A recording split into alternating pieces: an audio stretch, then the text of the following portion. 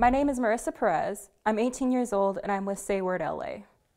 During PE class, I was followed and catcalled by a man old enough to be my father. When I told my teacher, he said, "It's not his fault you have the body that you do."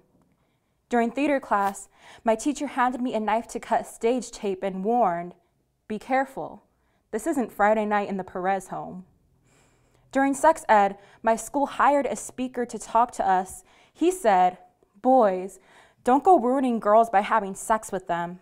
That's something a woman gives a man on her wedding night.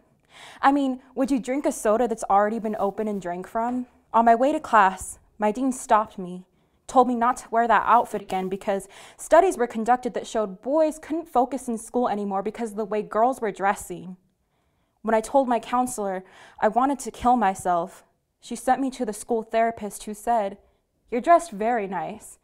You don't really look depressed." How are we supposed to focus when we have to defend our existence? You want us to learn the curriculum, but the shit you taught us is, my shoulders are more criminal than sexual assaults.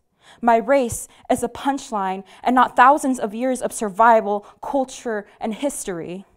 And the most important thing I can give my husband is not my intelligence, strength, or support, but a social construct called virginity. You want me to learn Pythagorean theorem, hire teachers that know basic human decency.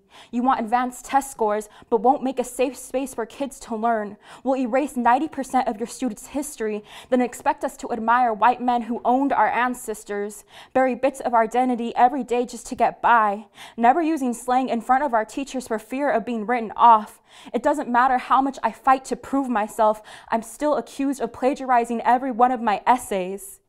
How am I supposed to bubble in these answers when I'm too busy holding this shield?